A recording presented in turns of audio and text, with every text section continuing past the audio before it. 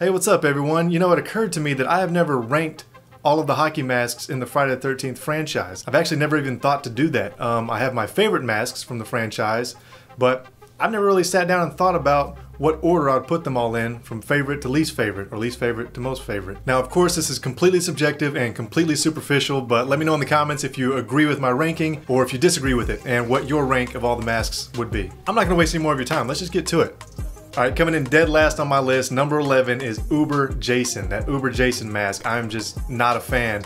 I'm not big on the whole space age stuff to begin with, and seeing Jason convert into some kind of space form, whatever he was supposed to be, I'm not a fan of it, didn't like it. And it just doesn't look anything like what we had known Jason to be. And so it was just a little too jarring for me, gotta be honest. Which leads me to number 10, which is related to number 11, the Jason X mask before he turns into Uber Jason. I'm just not a fan of this mask. I do like the weathering and the wear and tear on it. I love the gash in the forehead, looks nice and gritty, but the nose and the profile of the mask just kills me. This is basically like the Michael Jackson of Jason masks, and I'm just not a big fan of it. All right, number 9, which is kind of surprising to me. I thought I was gonna put part 4 up much higher on my list, but as I sat there and really thought it out, I'm not the biggest fan of the part 4 mask. I do love the blood on the axe mark. I love the wear and tear. I love the chevrons being worn off, but it's just not one of my favorites among all the masks.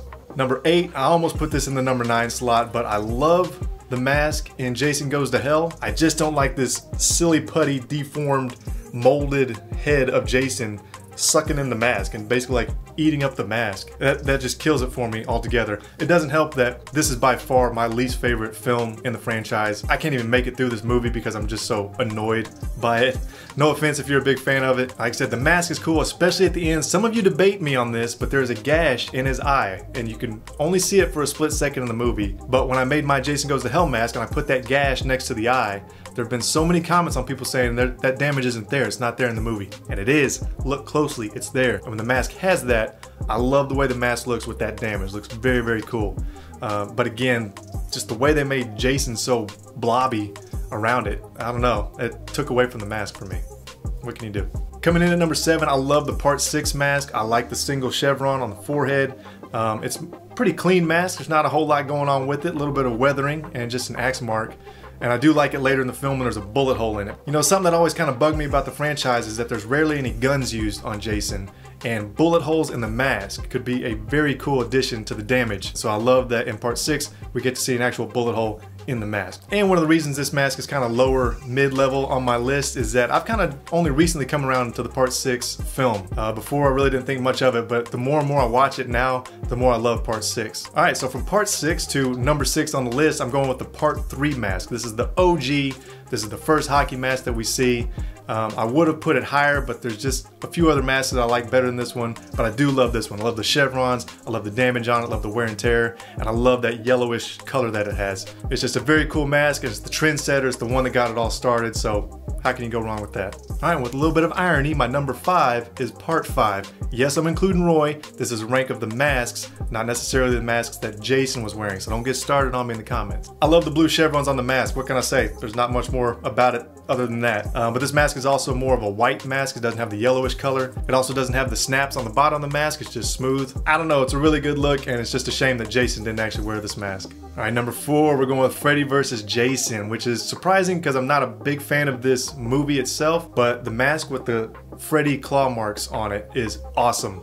Very, very cool. But the thing about Freddy vs. Jason is that Jason's mask changes like 4 or 5 times throughout the movie. I mean, it goes from clean to scratched up to clean again to scratched up and to battle damage. I mean, it's all over the place. But definitely the Jason mask with the Freddy damage on it looks very, very cool, and I love it. And I love that you have 2 of the most iconic horror movie characters mixed into one mask right there. I mean, you immediately look at that Jason mask and know who did that damage on it. That is awesome. All right, number 3 on my list is the part 7 mask. I love the damage on this thing. I love the missing jaw. It looks so cool. The chevron with the wavy edges on it and the axe mark and the warped nature of the mask. This thing just looks awesome. It's a very cool mask with just a whole lot of character and a whole lot of story in it. Number 2, my second favorite, and it was so hard to put this at number 2 and not number 1 because there is something about Jason Takes Manhattan, part 8, that I just love. Even though I hate the fact that he's not at Crystal Lake, that they took him up to New York. It was weird at first. You know, honestly, the more I think about it, I think they aired this one the most on TV or something when I was a kid. I think this is the installment that I saw most often when I was a kid, so that's why it was so much more ingrained in me and why I became such a big fan of this movie. But the mask is cool. The yellow color of it, that greenish yellow nasty color, those super thin chevrons, just how wide the mask is. And I think what really sold it for me too is how wet the mask is throughout the movie. If you've watched any of my mask videos, you know I'm all about that heavy shine at the end. I love putting some shiny gloss finish on these masks. And so maybe that's where it comes from too, is that in part 8, that mask was just always wet and shining and just looking really cool. So I'm a big fan of the part 8 mask. And finally, my number 1, which makes sense because if you know anything about my channel, you know that the first mask I ever made for myself and the first video I ever posted of me making a mask on this channel was the 2009 remake mask. This thing just looks awesome to me. I love that it has more of a wraparound to it. The wear and tear, the weathering and stuff on it, on the chevrons, the dirt, the grime, the thing just looks so cool. The only thing that's a drawback on it is that there's no axe mark, there's no real battle damage on it, if you will. That's the only thing that would take this mask above and beyond for me, is just to have some kind of damage on it. But regardless, the thing just looks really cool. It looks very menacing, very scary, and so it's taking my number 1 spot. Alright guys, I know I didn't get too deep or overly critical on you. Like I said, this is completely superficial, completely subjective, completely based on when I look at that mask, do I think it's cool or not? Do you agree with my rankings? Do you disagree? Please tell me in the comments how you would rank all of these masks. I'd love to know how our lists compare to each other. Thank you so much for watching this video. Please click on this playlist right here. You can check out all of my mask videos, and please click that like button on any of the videos you enjoy, or just watch whatever YouTube is recommended for you right here. Hope everything is great in your world. I'll catch you in the next video. Peace.